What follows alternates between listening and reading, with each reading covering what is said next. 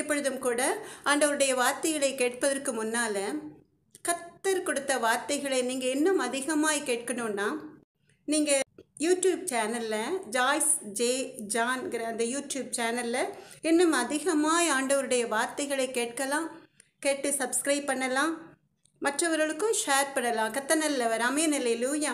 Joyce J ஜான்கிற YouTube channel. கர்த்தர் நல்லவர்.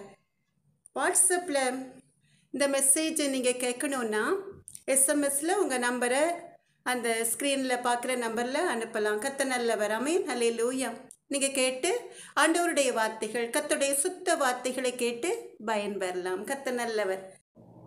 எனக்கு அன்பான தேவ ஜனமே, சந்தோஷமாக இருக்கீங்களா? பாடுகளின் மத்தியிலும், பலவீனத்தின் மத்தியிலும், பிரச்சனைகளின் மத்தியிலும் கர்த்தரை உறுதியாய் பற்றி கொண்டு சந்தோஷமாக இருக்கீங்களா? கர்த்தர் நல்லவர். கர்த்தருடைய சுத்த கிருபையினாலே, இரக்கத்தினாலே கடந்த வாரம் ஜெபமே ஜெயம் சொல்லி கர்த்தர் கொடுத்த அந்த நிகழ்ச்சியில் கர்த்தரோடையே சேர்ந்து கர்த்தருடைய சுத்த கிருபையினாலே, இரக்கத்தினால இஸ்ரவேலின் பெரு மந்தைகளாகிய உங்களுக்கு அவருடைய அன்பு மகள் மூலமாக ஏறெடுத்த விண்ணப்பங்களுக்கு கர்த்தர் ஆம் என்றும் ஆமன் என்றும் பதில் தந்திருப்பார். ஆனாலும் கூட எனக்கு உள்ளத்தின் ஆழத்தில் ஒரு சிறு வருத்தம், கர்த்தருடைய வார்த்தைகளை கேட்பதற்கான ஜனக்கூட்டம் குறைவாயிருக்கிறதே என்று. கர்த்தருடைய வருகை சமீபமாயிருக்கிறது. ஆனாலும் கூட கர்த்தருடைய சமூகத்தில் காத்திருந்து உங்களுக்காக, கர்த்தருடைய பிள்ளைகளுக்காக, இஸ்ரவேலின் பெரு மந்தைகளுக்காக கர்த்தர் கொடுத்த ஆலோசனையின்படியே அவர் கொடுக்கிற வார்த்தைகளை சொல்லும் பொழுது கர்த்தர் என்னை மறைத்து அவர் வெளிப்படுவதனால அநேக அற்புதங்களும் அதிசயங்களும் நடந்து கொண்டிருக்கிறது. கர்த்தருடைய சுத்த கிருபையினால அவருடைய நாமம் மகிமைப்படுவதற்காக கர்த்தர் நல்லவர். கடந்த வாரம் கொடுத்த அந்த ஜெபமே ஜெயம் நிகழ்ச்சியில கொரோனா வைரஸ் நோயினால பாதிக்கப்பட்டவர்களுக்காக உள்ளத்தின் ஆழத்திலிருந்து கண்ணீரோடு விதைத்திருக்கிறேன். அந்த நிகழ்ச்சியிலும் கூட ஒரு பாடலை பாடுகிற வேளையில, விண்ணப்பத்தை கேட்பவரேன்னு சொல்லி அந்த பாடலை பாடுகிற வேளையில கர்த்தர் நல்லவர். ஃபாதர் பெர்க்மான்ஸ் பாடின அந்த பாடல் அப்படியே கர்த்தருடைய பிரசன்னம் அளவில்லாமல் ஊற்றப்பட்டதுனால அந்த பாடல் பாடுகிற வேளையில எத்தனையோ அற்புதங்கள் சுகவீனம் உள்ளவர்களுக்கு, நோயாளிகளுக்கு கர்த்தர் செய்தார். கர்த்தர் நல்லவர். பாடுகிற வேளையிலேயே கட்டி உடைந்து அப்படியே அந்த அதில் உள்ள ஸ்தலமெல்லாம் வெளியேறும் அடைக்க அற்புதங்களை கர்த்தர் செய்து கொண்டிருக்கிறார். கர்த்தர் நல்லவர். எனக்கு அன்பான தேவ ஜனமே, நான் எனக்காகவோ என்னுடைய பெயர் பிரஸ்தாபத்திற்காகவோ இந்த வேலையை செய்யவில்லை என்பதை கர்த்தர் அறிந்திருக்கிறார். உங்களுக்காக கர்த்தருடைய சமூகத்துல பாடுகளின் மத்தியிலும், என் வாழ்க்கையிலும் கூட அதிக பாடுகள், பலவீனங்கள், நோய்களின் மத்தியிலும் கூட கர்த்தர் சமூகத்துல காத்திருந்து கர்த்தருடைய பிள்ளைகளுக்காக உண்மையாய் உத்தமமாய் விதைக்க கர்த்தர் கிருபை அளித்திருக்கிறார். கர்த்தர் நல்லவர். அதனால எனக்கு அன்பான தேவ ஜனமே, விசுவாசத்தோடு கர்த்தர் கொடுக்கிற அந்த ஜெபங்களை, கர்த்தருடைய வார்த்தைகளை இன்னும் அதிகமாய் சப்ஸ்கிரைப் பண்ணி ஷேர் பண்ணா கர்த்தருடைய நாமம் இன்னும் அதிகமாய் மகிமைப்படுமேங்கிற ஆதங்கத்தோடு கர்த்தருடைய பிள்ளைகள், இஸ்ரவேலின் பெரு மந்தைகளை ஒரு விண்ணப்பமாய் உங்களை கேட்கிறேன். கர்த்தர் நல்லவர். கர்த்தருடைய வார்த்தைகளை கேட்டு பயன்பெறுங்க. பல பாடுகள் இருக்கலாம், ஆனாலும் கூட அந்த பாடுகளின் மத்தியில கர்த்தரை உனக்கு நித்திய வெளிச்சமாயிருப்பார், உன் துக்க நாட்கள் முடிந்துவும் சொன்ன கர்த்தருடைய நாமம் மகிமைப்படுமே. கர்த்தர் நல்லவர். எனக்கு அன்பான தேவ ஜனமே, இப்பொழுதும் கூட நாம் ஒரு பாடலை பாடி செய்தி வேலைக்கு கடந்து செல்லலாமா? கர்த்தர் நல்லவர். எல்லாரும் சேர்ந்து கண்களை மூடி இப்ப உள்ள காலகட்டத்திலே ஊரடங்கு உத்தரவின் நிமித்தமாய் வீட்டுக்குள்ளேயே முடங்கி கிடைக்கிற கர்த்தருடைய பிள்ளைகளுக்கு கொஞ்சம் நேரம் அதிகமாய் இருக்கிறதுனால, கொரோனா நோயினால பாதிக்கப்பட்டவர்களுக்காக நீங்கள் வீட்டிலிருந்தே ஜெபிக்கும் பொழுது, ஆஸ்பத்திரியில் அவங்க இருந்தாலும் தனிமைப்படுத்தப்பட்டிருந்தாலும் கூட ஒரு அற்புதம் கண்டிப்பாய் நடக்கும். கர்த்தர் நல்லவர். ஆமென். அல்லேலூயா. அதனால நீங்க கேட்டு பயன்பெறலாம். கடந்த வாரம் இந்த ஜெபமே ஜெயம் நிகழ்ச்சியை நம்ம தமிழ்நாட்டில் உள்ள அத்தனை சகோதர சகோதரிகள் மாத்திரமல்ல, இந்திய தேசத்தில் கர்த்தருடைய வார்த்தைகளை கேட்டு பயன்பெறலாம். கர்த்தர் நல்லவர். ஆமென். அல்லேலூயா. கர்த்தர் நல்லவர். இப்பொழுதும் கூட நாம் எல்லாரும் சேர்ந்து கண்களை மூடி வீட்டில் இருந்தாலும் சரி, வேலையில் இருந்தாலும் சரி, கர்த்தருடைய சுத்த கிருபையினால, இரக்கத்தினால, ஒரு மனத்தின் ஆவியை கர்த்தர் கொடுக்கிறதுனால இப்ப எல்லாரும் கண்களை மூடி இந்த பாடலை பாடுகிற வேளையில அப்படியே கர்த்தருடைய பிரசன்னம், அவருடைய வல்லமை, பரிசுத்த ஆவியானவரின் வல்லமை நீங்க தங்கி இருக்கிற வீடுகள்ல, நீங்க என்னோட சேர்ந்து பாடுகிற உங்கள் அறைகள்ல அப்படியே இறங்கட்டும். கர்த்தர் நல்லவர். கண்களை மூடி எல்லாரும் ஒருமனப்பட்டு இந்த பாடலை சேர்ந்து பாடலாமா? கர்த்தர் நல்லவர். சுத்தாவியே, ஜீவநதியே, எங்கள் மீதிலே பாய்ந்து வந்திடட்டுமே. சுத்திகரியும் சுத்திகரியும், பரிசுத்தவானாய் மாற்றி அலங்கரியும். அசைவாடும் ஆவியே, எம்மை அனல் முட்டி எழுப்பும் ஐயா. தேற்றரவாளன் பரிசுத்த ஆவி, தேற்றிட வாரும் ஐயா. அனல் முட்டி எழுப்பும் ஐயா, எம்மை தேற்றிட வாரும் ஐயா. சுத்தாவியே, ஜீவநதியே, எங்கள் மீதிலே பாய்ந்து வந்திடட்டுமே. சுத்திகரியும் சுத்திகரியும், பரிசுத்த வாட்டியை மாற்றி அலங்கரியும். உன்னத ஆவியே, உந்தன் வல்லமையால் நிரப்பும் ஐயா. பயங்களை நீக்கி சோர்வுகள் போக்கி புது பலன் தாரும் ஐயா. வல்லமையால் நிரப்பும் ஐயா, உந்தன் புது பலன் தாரும் ஐயா. சுத்தாவியே, ஜீவநதியே, எங்கள் மீதிலே பாய்ந்து வந்திடட்டுமே. சுத்திகரியும் சுத்திகரியும், பரிசுத்த வாட்டியை மாற்றி அலங்கரியும். சத்தியாவியே, எம்மை போதித்து நடத்தும் ஐயா. கனிகளினாலும் வரங்களினாலும் நிரம்பிடச் செய்யும் ஐயா. போதித்து நடத்தும் ஐயா, எம்மை நிரம்பிடச் செய்யும் ஐயா.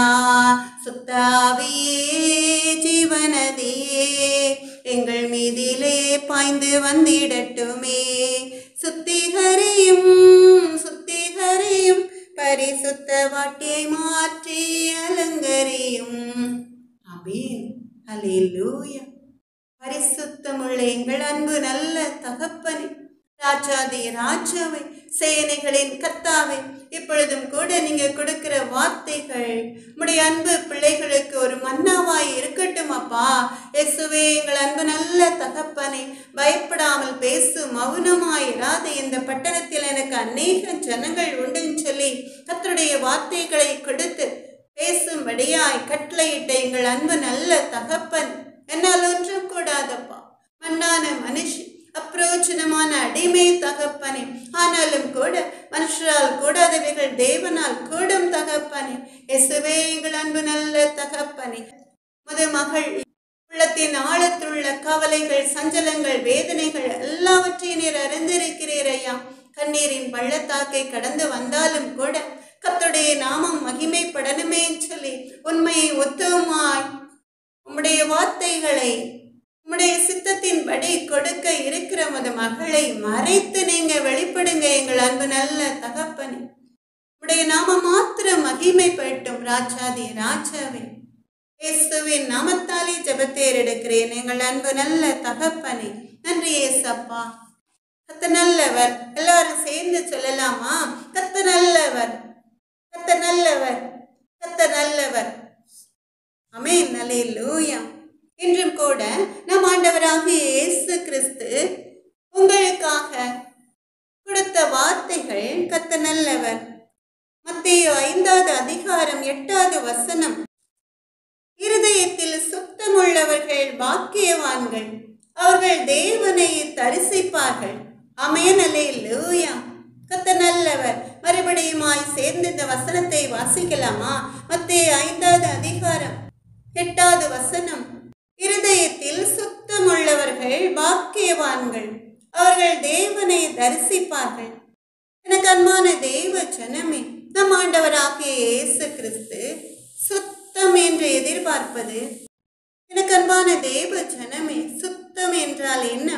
நம் வீட்டை பெருக்கி துடைத்து சுத்தமாய் வைத்திருப்பது, அல்லது நம்முடைய ஆடைகளை சுத்தமாய் வைத்திருப்பது, நம்மை சுற்றியில் உள்ள தெருக்களை, வீடுகளை, வீட்டை சுற்றி இப்படி பல இடங்கள்ல, ஆஸ்பத்திரிகள்ல, கவர்மெண்ட் ஆபீஸ்கள்ல, இப்படி பல இடங்கள்ல, கலெக்டர் ஆபீஸ் முதற்கொண்டு எல்லா இடங்களிலும் சுத்தமாய் வைத்திருப்பது வெளிப்புறமான ஒரு சுத்தம். நம் ஆண்டவராகிய இயேசு கிறிஸ்து இந்த சுத்தத்தை நம்மிடம் எதிர்பார்க்கவில்லை.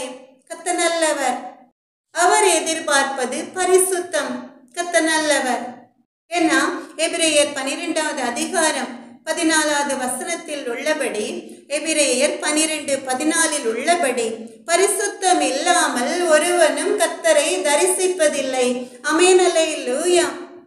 நம் ஆண்டவரை நாம் தரிசிக்கணும்னா இந்த வசனத்தின்படி பரிசுத்தம் இல்லாமல் ஒருவனும் கர்த்தரை தரிசிப்பதில்லை. எனக்கு அன்பான தேவ ஜனமே, நம் ஆண்டவராகிய இயேசு கிறிஸ்து நமக்கு கொடுத்த வசனத்தின்படியும் கூட இருதயத்தில் சுத்தமுள்ளவர்கள் பாக்கியவான்கள், அவர்கள் தேவனை தரிசிப்பார்கள். கர்த்தர் நல்லவர். அப்ப இங்க சுத்தம் என்றால் என்ன? பரிசுத்தம். கர்த்தர் எதிர்பார்க்கிற அந்த பரிசுத்தம். கர்த்தர் நல்லவர்.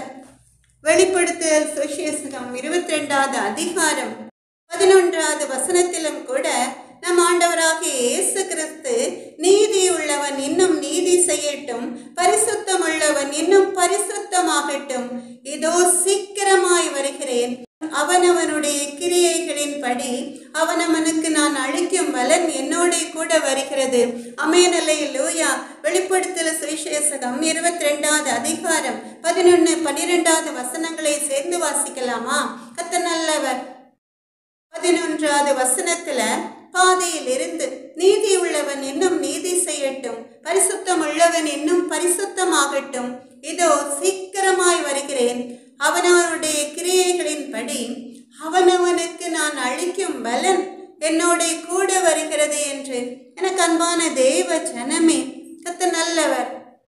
அப்ப நம் ஆண்டவராகிய இயேசு கிறிஸ்து நீங்க எவ்வளவுதான் பரிசுத்தமாய் இருந்தாலும் கூட இன்னும் அதிகமாய் பரிசுத்தம் உள்ளவன் இன்னும் பரிசுத்தமாகட்டும் என்று சொல்கிறார். அப்ப இருதயத்தில் சுத்தம் என்றால் என்ன?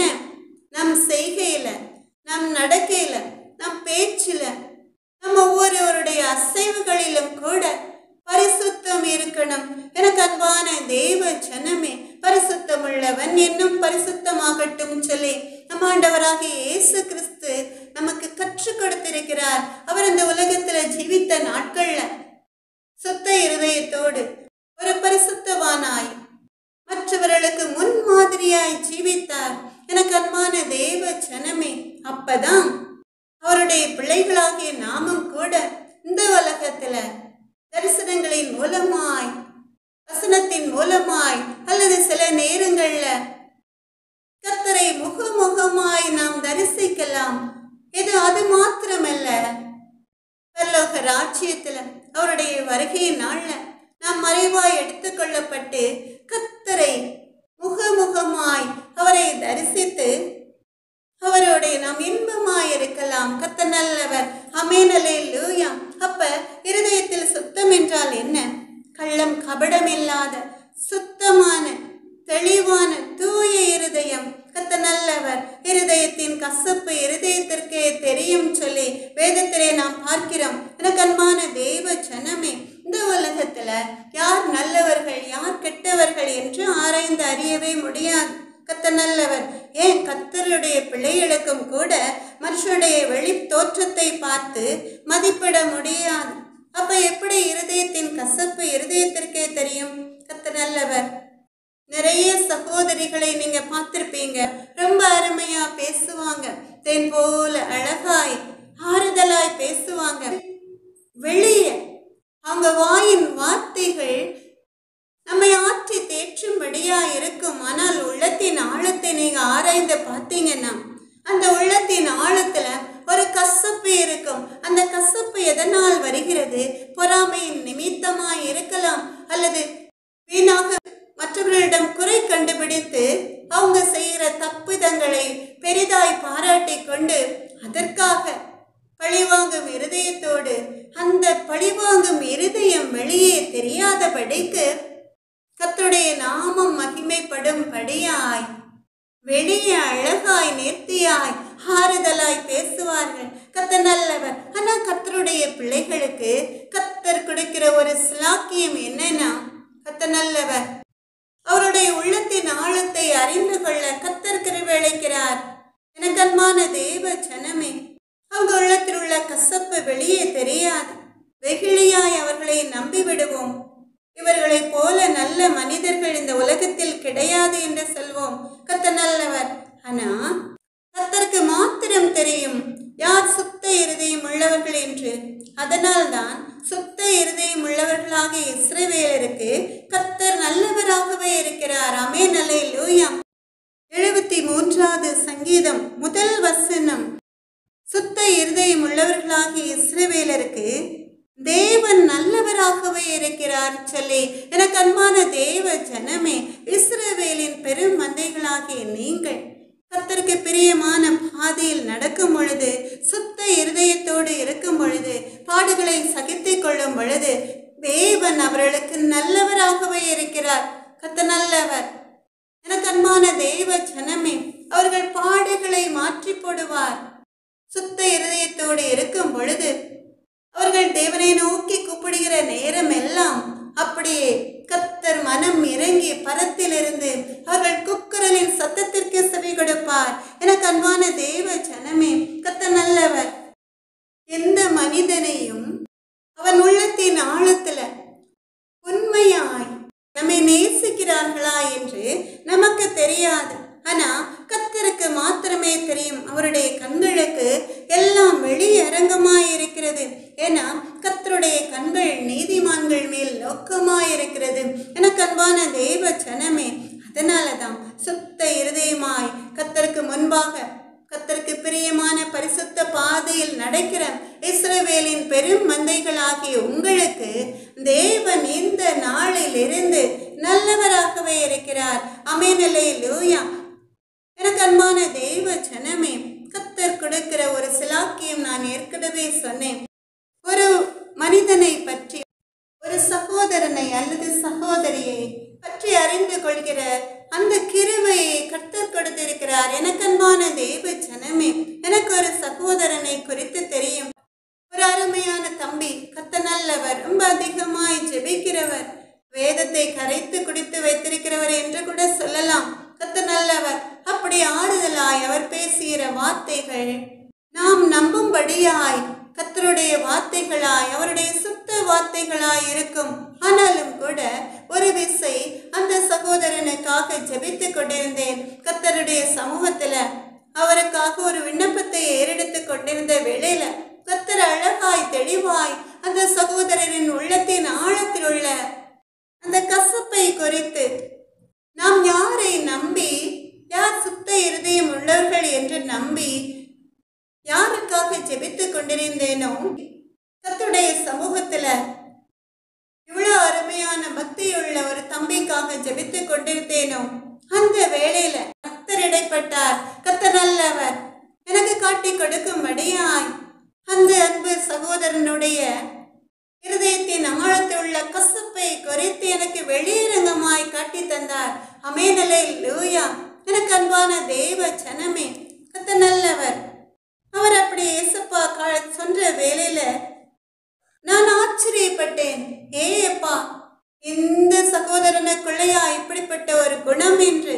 எனக்கு அன்பான தேவ ஜனமே, ஆனாலும் கூட மறுபடியுமாய் கர்த்தருடைய சுத்த கிருபையினால இரக்கத்தினால ஞானமற்ற நான் ஞானம் உள்ளவளாய் கர்த்தருடைய ஞானத்தின் நிமித்தமாய் அறிந்து உண்மையை அறிந்து கொள்ளும்படியாய் கர்த்தர் மறுபடியுமாய் என்னோட பேசினார். கர்த்தர் நல்லவர். சங்கீதம் 55வது சங்கீதம் 21வது வசனம். கர்த்தர் நல்லவர். சங்கீதம் 55 21வது வசனம். அவன் வாயின் சொற்கள் வெண்ணெயை போல் மெதுவானவைகள், அவன் இருதயமோ யுத்தம் என்று. அவன் வார்த்தைகள் எண்ணெயிலும் மிருதுவானவைகள், ஆனாலும் அவைகள் உருவின பட்டயங்கள் என்று சொல்லி, எனக்கு அன்பான தேவ ஜனமே, எப்படியா கர்த்தர் நல்லவர். வெளி தோற்றத்திற்கு, வெளி பார்வைக்கு ஒரு நல்ல கர்த்தருடைய பிள்ளையாய் நம் கண்களுக்கு தெரியும்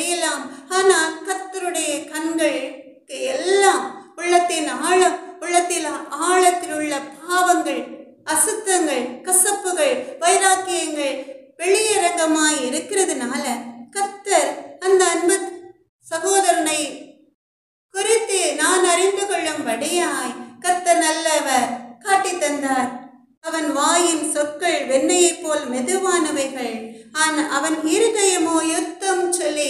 கர்த்தர் நல்லவர். வெளி வாயின் வார்த்தைகள், அவர் பேசுகிற வார்த்தைகள் வெண்ணெய் போல மெதுவாயிருக்குமாம், அமைதியாய் கர்த்தருடைய வார்த்தைகளாய். ஆனா அவர் இருதயத்திற்குள்ள ஒரு யுத்தம் நடக்கிறது என்று. அவன் வார்த்தைகள் எண்ணெயிலும் மிருதுவானவைகள், ஆனாலும் அவைகள் உருவின பட்டயங்கள் என்று சொல்லி.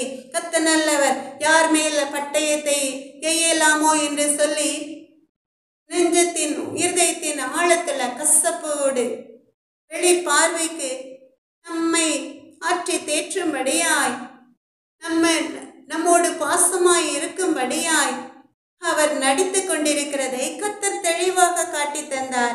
எனக்கு அன்பான தெய்வ ஜனமே, அப்பொழுது கூட நான் கொஞ்சம் சந்தேகப்பட்டேன். ஏப்பா, இவரை குறித்தா இவர் ரொம்ப நல்லவரே என்று சொல்லி. கர்த்தர் நல்லவர். ஆனாலும் கூட மறுபடியுமாய் கர்த்தர் பேசினார். கர்த்தர் நல்லவர். நீயோ ஜெபம் பண்ணி கொண்டிருக்கிறாய்ன்னு சொல்லி. எப்படி இருந்திருக்கும்? ஆச்சரியமாயிருந்தது. அப்படியே அதிசயித்து விட்டேன். கர்த்தர் நல்லவர். முழங்கால் படியிட்டு அந்த சகோதரனுக்காக தான் நான் ஜெபம் பண்ணி கொண்டிருந்தேன். அதனால கர்த்தர் அதை உறுதிப்படுத்தும்படியாய் நீயோ ஜெபம் பண்ணி கொண்டிருக்கிறாய்ன்னு சொல்லி கர்த்தர் பேசினதன் நிமித்தமாய் நான் அப்படியே சோர்ந்து போய்விட்டேன். ஏப்பா, யாரை இந்த உலகத்தில் நம்புவது என்று சொல்லி, இவருக்குள்ளையா இவ்வளோ கசப்பு சொல்லி கர்த்தருடைய வார்த்தைகளை அப்படியே நம்பி விசுவசித்தேன். கர்த்தர் நல்லவர். கர்த்தர் கொடுத்த அந்த சுத்த கிருபைக்காக உள்ளத்தின் ஆழத்திலிருந்து கர்த்தரை ஸ்தோத்திரிப்போமா? கர்த்தர் நல்லவர். எனக்கு அன்பான தேவ ஜனமே, ஒரு மனிதன் உங்களோட ஒரு சகோதரன் அல்லது சகோதரி யாராய் இருக்கட்டும் உங்களுடைய அன்பாய் பேசினார்கள் என்றால் ஏதாவது ஒரு காரியத்திற்காக இருக்கும், அல்லது நீங்க செய்த ஒரு நன்மைக்காக அவங்க வெளியரங்கமாய் அப்படி பேசி இருக்கலாம். கர்த்தர் நல்லவர். ஆனால் உள்ளத்தின் ஆழத்துல உங்களை குறித்து ஒரு கசப்பு அவர்கள் இருதயத்தில் இருக்கும். கர்த்தர் நல்லவர். நீங்க எவ்வளவுதான் பரிசுத்தமான பாதையில் நடந்தாலும் கூட அவர்கள் உள்ளத்தின் ஆழத்துள்ள கசப்பு உருவின பட்டயங்களை போல இருக்குமாம். போர்க்களத்திலே வீரன் கையில் உள்ள பட்டயத்தை கொண்டு எத்தனை பொல்லாத எதிரிகளை மடிவிக்க வேண்டும் என்று உருவி, அந்த பட்டயத்தை உருவி அவர்களை கொல்ல வேண்டும் என்று நினைக்கிறானோ, அதை போல அவர்கள் இருதயத்தின் ஆழத்துள்ள கசப்பு உருவின பட்டயத்தை போன்று உங்க உள்ளத்தை காயப்படுத்தும்படியாயிருக்கும். ஆனா வெளி பார்வைக்கு, வெளி தோற்றத்திற்கு அது தெரியாது. கர்த்தர் நல்லவர். எனக்கு அன்பான தெய்வ ஜனமே, அப்ப நம்ம இப்படிப்பட்ட மனிதர்களிடமிருந்து நாம் தப்பித்துக் கொள்ளணும்னா நாம் முழுமையாய் கர்த்தரை சார்ந்திருக்கணும். கர்த்தர் நல்லவர். கர்த்தர் காட்டுகிற பாதையில் நடக்கணும். அவர் பார்த்து கொள்வார். நான் உனக்கு போதித்து நீ நடக்க வேண்டிய வழியை உனக்கு காட்டுவேன், உண்மையில் என் கண் வைத்து உனக்கு ஆலோசனை சொல்லுவேன் சொன்ன தேவன் ஆலோசனை கர்த்தராயிருந்து நாம் நடக்க வேண்டிய வழி எது, நல்லது எது, தீயது எது என்று சொல்லி காட்டை கொடுத்து கர்த்தர் நம்மை கரம் பிடித்து அவருக்கு பிரியமான பாதையில் நடத்துவார். ஆமென், அல்லேலூயா. ஆனா ஒன்றே ஒன்று, நீங்க சுத்த இருதயம் உள்ளவர்களாய் இருக்கணும். கர்த்தர் நல்லவர். ஆமென், அல்லேலூயா. எனக்கு அன்பான தேவ ஜனமே, இப்ப இருதயத்தில் சுத்தம் உள்ளவர்கள் யார் என்று சொல்லி நீங்க நினைக்கலாம். கர்த்தர் நல்லவர். நாம் நம்முடைய வீட்டை சுத்தப்படுத்தணும்னா என்ன செய்வோம்? முதல்ல ஒட்டடை அடிப்போம் இல்லையா, பெருக்குவோம், துடைப்போம், வீடு சுத்தமாகி விடும் அல்லவா? அது மேலோட்டமான காரியம்.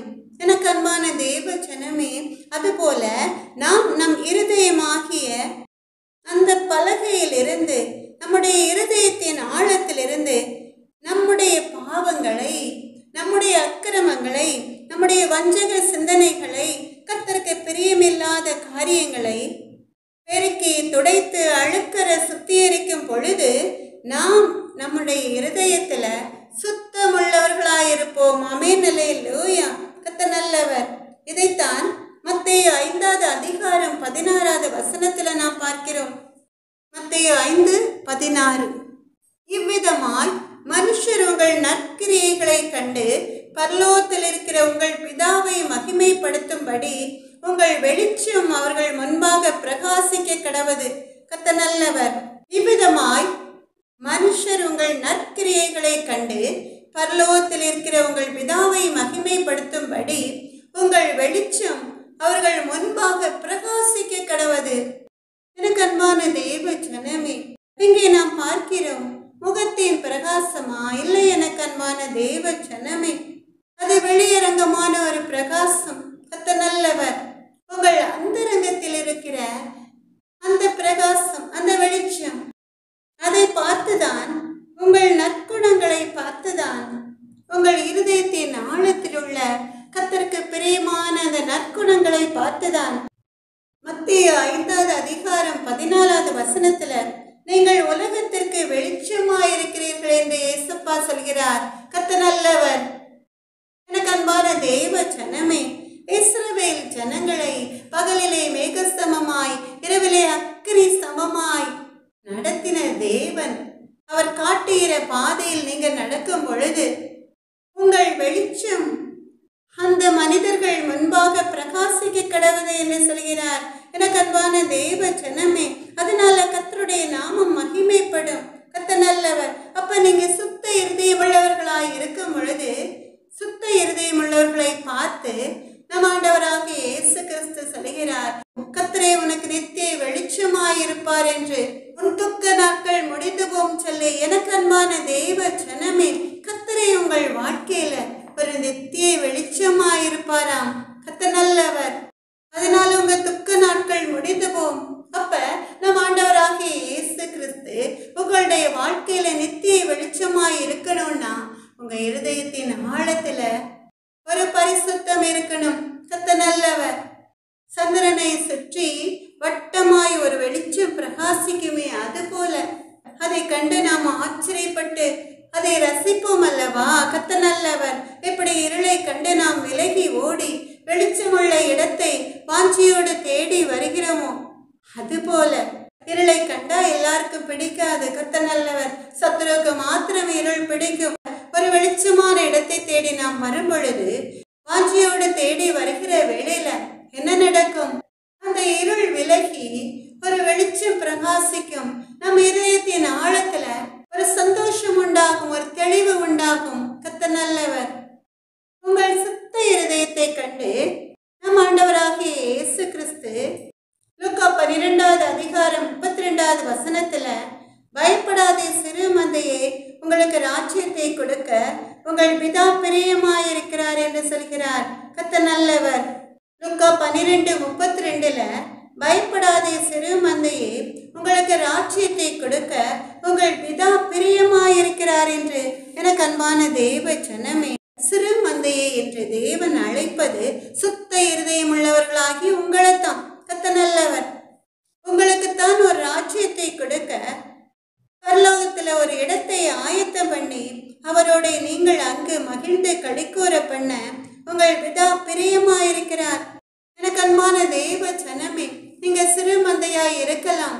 நானும் கூட கர்த்தருடைய வார்த்தைகளை கொடுக்க செல்கிற ஒரு குறிப்பிட்ட இடத்துல, ஒரு ஜெப மையத்துல கர்த்தர் நல்லவர். ஆரம்ப நாட்கள்ல கர்த்தருடைய வார்த்தைகளை, அவர் கொடுக்கிற அந்த வார்த்தைகளை 1.5 மணி நேரம் பேசினாலும் கூட கர்த்தருடைய வார்த்தைகளை கேட்பதற்கு ஒரு சிறு கூட்டம் அப்படியே அருமையாய் கொஞ்சம் கூட அசையாமல் ஆர்வத்தோடு கர்த்தருடைய வார்த்தைகளை கேட்டு மகிழ்வார்கள். கர்த்தர் நல்லவர். ரொம்ப அருமையான சகோதரிகள் கர்த்தர் கொடுக்கிற அந்த மன்னாவை புசிப்பார்கள் ஆர்வத்தோடு.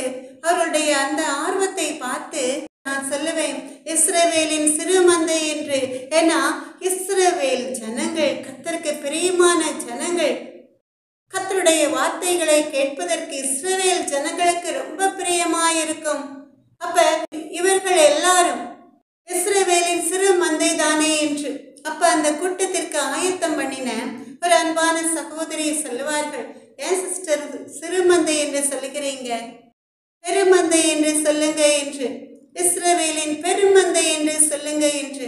கர்த்தர் நல்லவர். அதனாலதான் கர்த்தருடைய சுத்த கிருபையினால இரக்கத்தினால இஸ்ரவேலின் சிறு மந்தையை பெருமந்தையாய் நம் ஆண்டவராகிய இயேசு கிறிஸ்து மாற்றிக் கொண்டிருக்கிறார்.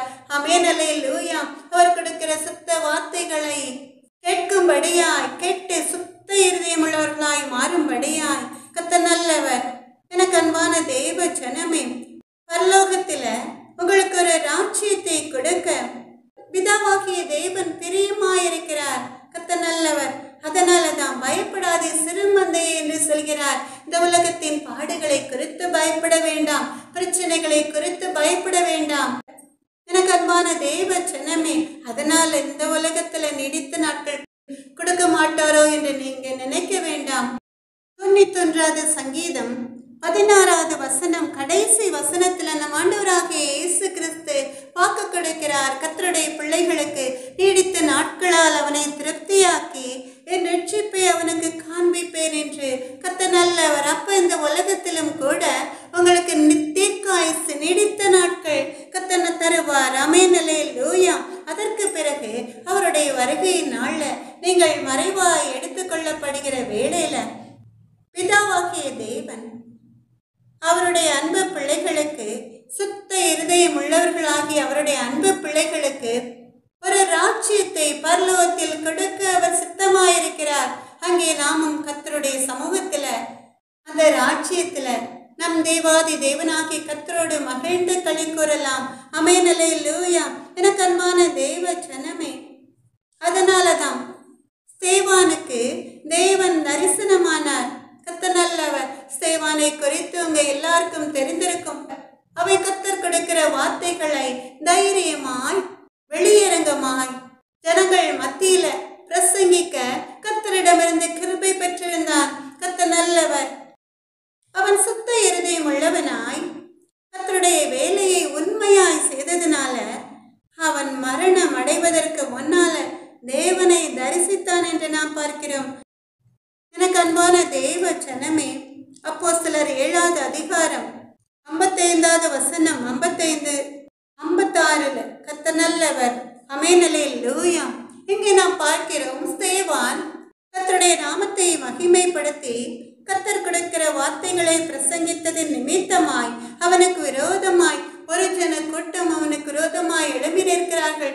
அவனை கொல்லும்படியாய். கர்த்தர் நல்லவர். ஆனாலும் கூட அவன் அந்த வேளையில பரிசுத்த ஆவியினால் நிறைந்தவனாய் வானத்தை அண்ணாந்து பார்த்து தேவனுடைய மகிமையையும் தேவனுடைய வலது பாரிசத்தில் இயேசுவானவர் நிற்கிறதையும் கண்டு, அதோ வானங்கள் திறந்திருக்கிறதையும் மனுஷகுமாரன் தேவனுடைய வலது பாரிசத்தில் நிற்கிறதையும் காண்கிறேன் என்றான் என்று சொல்லி நாம் பார்க்கிறோம். அப்போஸ்தலர் 7வது அதிகாரம் 55வது வசனம். அவன் பரிசுத்த ஆவியினாலே நிறைந்தவனாய் வானத்தை அண்ணாந்து பார்த்து தேவனுடைய மகிமையையும் தேவனுடைய வலது பாரிசத்தில் இயேசுவானவர் நிற்கிறதையும் கண்டு, அதோ வானங்கள் திறந்திருக்கிறதையும் மனுஷகுமாரன் தேவனுடைய வலது பாரிசத்தில் நிற்கிறதையும் காண்கிறேன் என்றான் என்று சொல்லி பார்க்கிறோம். எனக்கு அன்பான தேவ ஜனமே, ஸ்தேவான் இந்த உலகத்துல ஜீவிக்கிற வேளையிலேயே தேவனுடைய மகிமையை பரலோக ராஜ்யத்துல இயேசு மகாராஜா தேவனுடைய வலது பாரிசத்தில் நிற்பதை பார்க்கிறான். எவ்வளவு பெரிய பாக்கியம்! எதனால? அவனுடைய சுத்த இருதயத்தினால.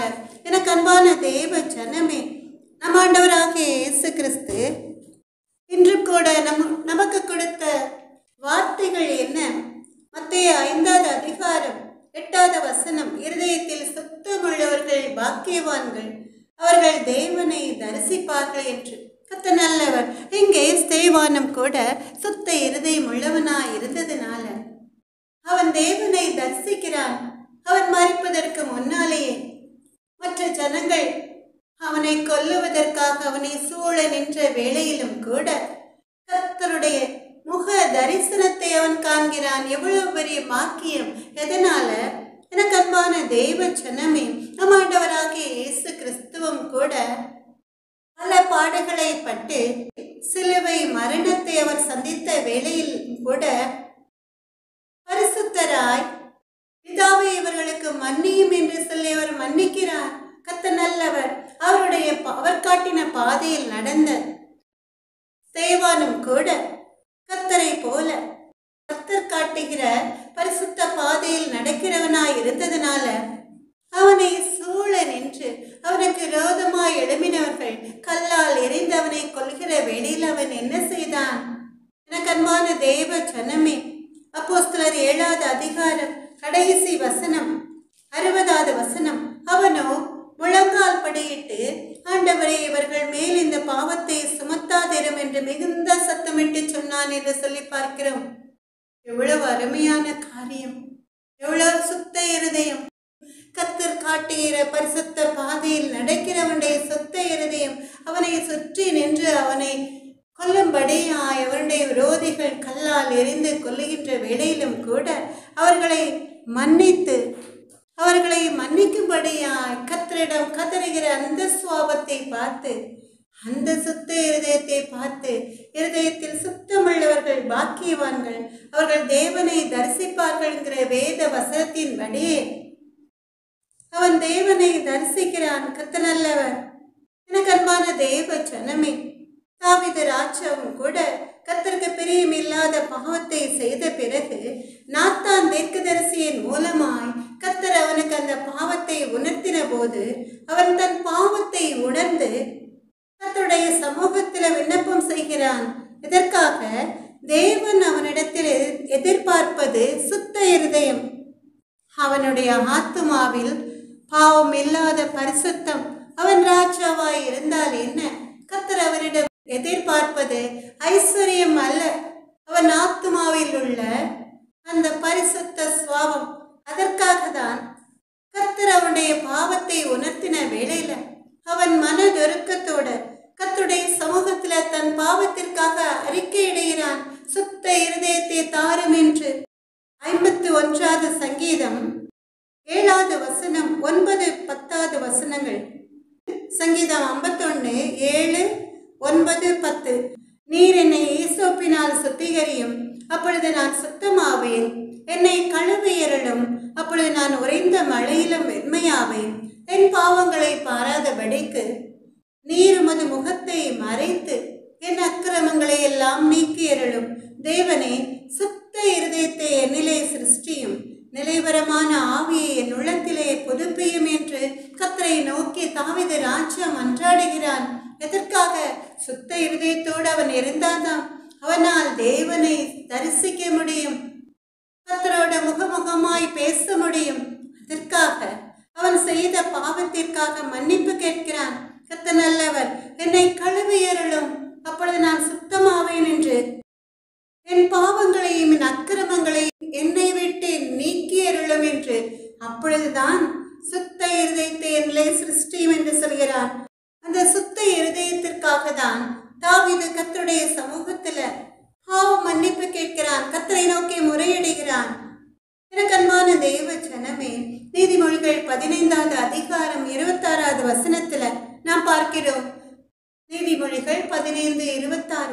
துன்மார்க்கருடைய நினைவுகள் கர்த்தருக்கு அருவருப்பானவைகள், சுத்தவான்களுடைய வார்த்தைகளோ இன்பமானவைகள் என்று.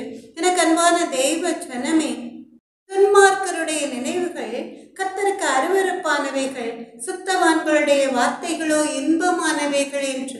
துன்மார்க்கன் எவ்வளவு அழகாய் நயமாய் பேசினாலும் கூட அவனுடைய இருதயத்தின் நினைவுகள் கர்த்தருக்கு தெரிவதனால் அவன் இருதயத்தின் ஆழத்துள்ள நினைவுகள் அதை கர்த்தர் அறிந்து அவை அருவருப்பானவை என்று கர்த்தர் காண்கிறார். அதனால துன்மார்க்கரை கர்த்தர் வெறுக்கிறார். கர்த்தர் நல்லவர். ஆனா அதே நேரத்துல சுத்தவான்களுடைய வார்த்தைகளை அவர் கேட்டு மகிழ்கிறார். கர்த்தர் நல்லவர். இந்த சுத்தவான்களுடைய வார்த்தைகள் என்பது பரிசுத்தவான்களுடைய வாயிலிருந்து புறப்படுகிற வார்த்தைகள் கர்த்தருடைய காதுகளுக்கு இன்பமானவைகளாயிருக்கும். ஏன்னா அந்த வார்த்தைகளில் வஞ்சகம் இருக்காது, சூது இருக்காது, கபடே இருக்காது. எப்ப பார்த்தாலும் வேதத்தை பற்றியே சொல்லிக் கொண்டிருக்கும் அந்த வாய். கர்த்தர் நல்லவர். ஆமென், அல்லேலூயா. ஏன்னா அந்த பரிசுத்தவான்களுக்கு தெரியும் வேதமே வெளிச்சம் என்று சொல்லி. எனக்கு அன்பான தேவ ஜனமே, நீங்க நினைக்கலாம், நான் தான் பரிசுத்த பாதையில் நடக்கிறேனே, சுத்த இருதயத்தோடு இருக்கிறேனே, அதனால நீங்கள் எங்களை குறித்துதான் பாக்கியவான்கள் என்கிறீர்களே என்று. கர்த்தர் நல்லவர். எனக்கு அன்பான தேவ ஜனமே, பரிசுத்தவான்களின் வாயிலிருந்து வருகிற வார்த்தைகள் எப்பொழுதும் இன்பமானவைகளாயிருக்கும். அதை வாஞ்சியோடு கேட்கிறவர்களுக்கு வானத்திலிருந்து கர்த்தர் இஸ்ரவேல் ஜனங்களை போஷிக்க கொடுத்த மன்னாவை போலவே அது இருக்கும். எனக்கு அன்பான தேவ ஜனமே, அதுபோல உங்களுடைய வார்த்தைகள், சுத்தவான்களுடைய வார்த்தைகளோ இன்பமானவைகள் யாருக்கு? கர்த்தருக்கு. அப்ப நீங்க நீதிமான்களாய் ஜீவிப்பதனால, நீங்க சுத்தவான்களாய் இருக்கிறதுனால பரலோகத்தில் இருக்கிற கர்த்தர் உங்கள் வாயிலிருந்து புறப்படுகிற வார்த்தைகளை கேட்பார். அவைகள் அவருக்கு பிரியமாயிருக்கும், இன்பமானவைகளாயிருக்கும். அதனாலதான் மல்கியா 3வது அதிகாரம் 16வது வசனத்துல நாம் பார்க்கிறோம். மல்கியா 3வது அதிகாரம் 16, 17வது வசனம். அப்பொழுது கர்த்தருக்கு பயந்தவர்கள் ஒருவரோடு ஒருவர் பேசிக்கொள்வார்கள். கர்த்தர் கவனித்து கேட்பார். கர்த்தருக்கு பயந்தவர்களுக்காகவும் அவருடைய நாமத்தை தியானிக்கிறவர்களுக்காகவும் ஞாபக புஸ்தகம் 1 முன்பாக எழுதப்பட்டிருக்கிறது. என் சம்பத்தை நான் சேர்க்கும் நாளிலே அவர்கள் என்னுடையவர்களாய் இருப்பார்கள் என்று சேனைகளின் கர்த்தர் சொல்கிறார். ஒரு மனுஷன் தனக்கு ஊழியம் செய்கிற தன்னுடைய குமாரனை கடாட்சிக்கிறது போல நான் அவர்களை கடாட்சிப்பேன்.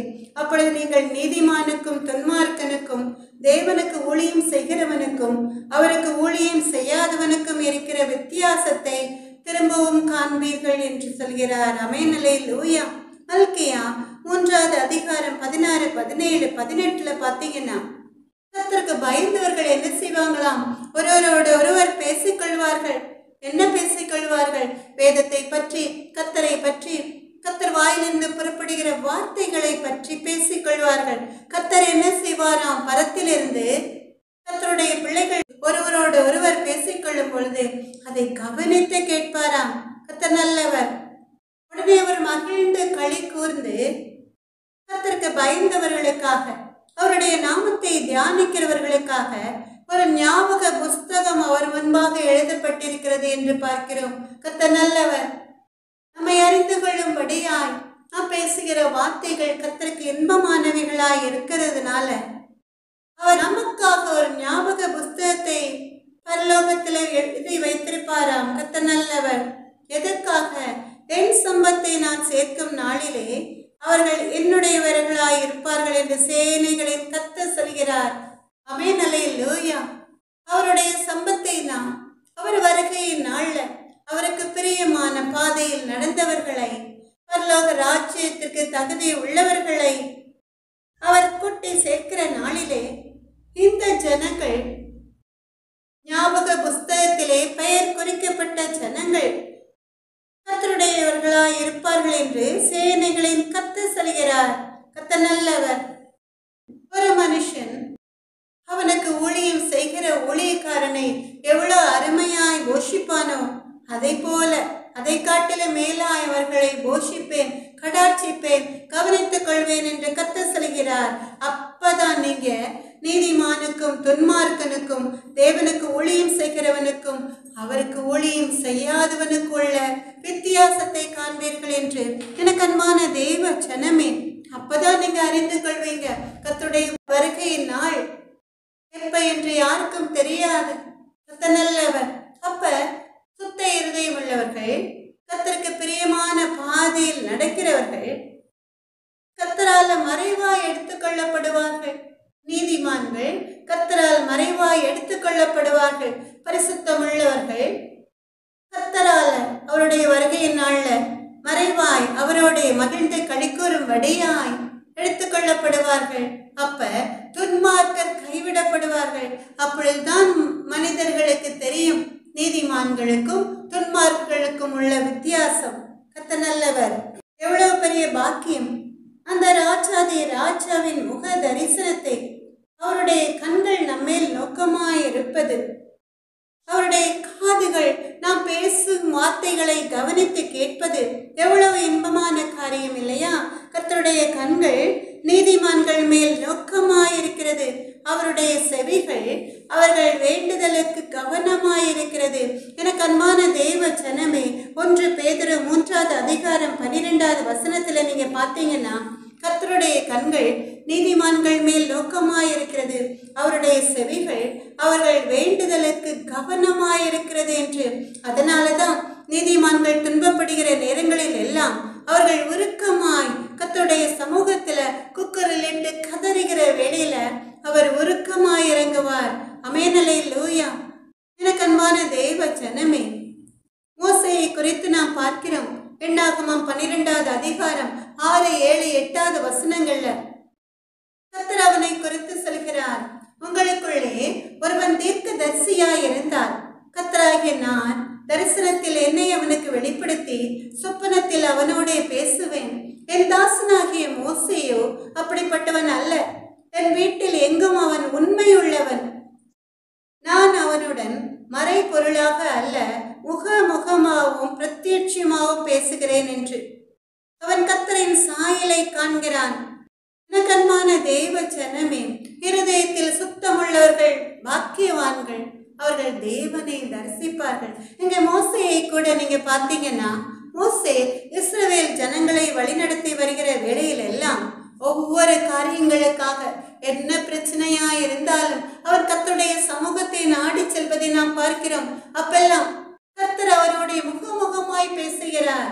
கர்த்தர் நல்லவர். எதனால? அவன் சுத்த இருதயம் உள்ளவனாய் இருந்ததுனால. அவனை குறித்து கர்த்தரே ஒரு அழகான சர்ச்சையை கொடுக்கிறார். கர்த்தர் நல்லவர். எப்படி தீர்க்கதரிசி, இஸ்ரவேல் ஜனங்களுக்குள்ள ஒரு தீர்க்கதரிசி இருந்தா, கர்த்தர் அவனோட அந்த தீர்க்கதரிசியிடம் கூட முகமுகமாய் பேசாமல் கர்த்தரை அவனுக்கு வெளிப்படுத்தி சொப்பனத்தில் அவனோட பேசுவேன் என்று சொல்கிறார். அவனுடைய கனவில தான் பேசுவார். கர்த்தர் நல்லவர். தரிசனத்தை அவனுக்கு காண்பிப்பார். ஆனா மோசேயோ அப்படிப்பட்டவன் அல்ல. அவன் கர்த்தருடைய வீட்டில் எங்கும் உண்மை உள்ளவன் சொல்லி கர்த்தர் அவனை குறித்து சொல்கிறார். அதனாலதான் அவன் சுத்த இருதயம் உள்ளவனாய் கர்த்தருக்கு நடுங்கிற பயத்தோடு பரிசுத்தமாய் ஜீவித்ததுனால கர்த்தர் அவனோட முகமுகமாய் பிரத்யட்சமாய் பேசுகிறார் என்று. அது மாத்திரமல்ல, அவன் கர்த்தரின் சாயலை காண்கிறான் என்று.